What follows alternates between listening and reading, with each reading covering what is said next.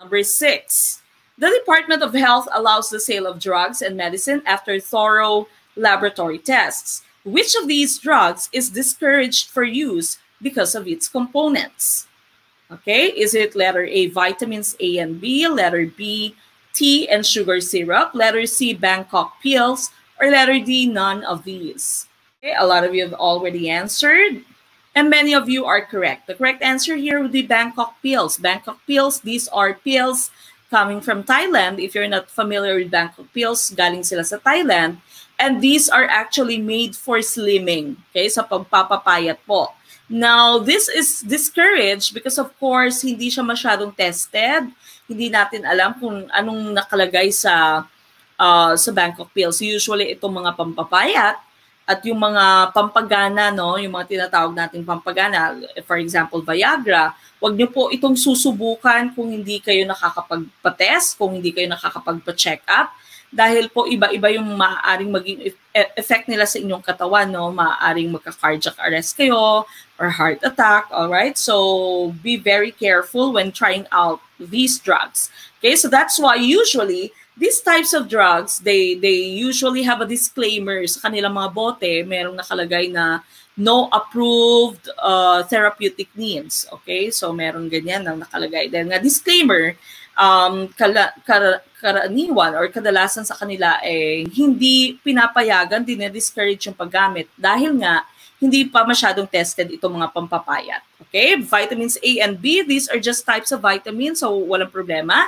Tea and sugar syrup, these are just your sugar. Okay, so syrup lamang siya, tea is tsaa lamang. So the correct answer is letter C. Good morning, Sir Napoleon. Habol po. All right, now we go to number 7. Food markets are encouraged to handle cooked food well.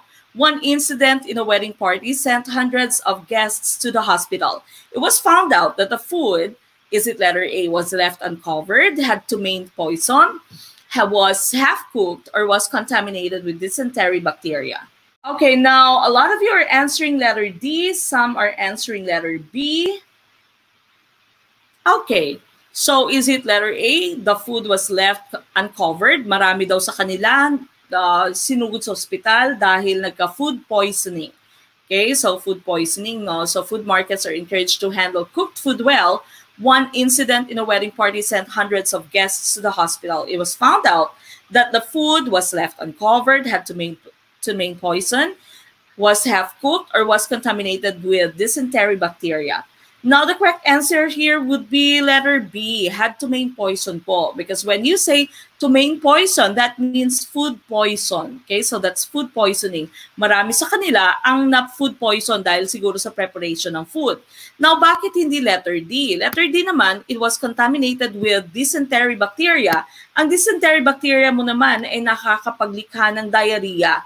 Pero ito po usually, nakukuha natin kapag yung nag-prepare ng food, ay merong diarrhea, which is usually caused by amoeba. Meron siyang amoeba at na-contaminate niya yung food, hindi siya nagbugas ng kamay or hindi siya nag-gloves, na-contaminate niya yung food.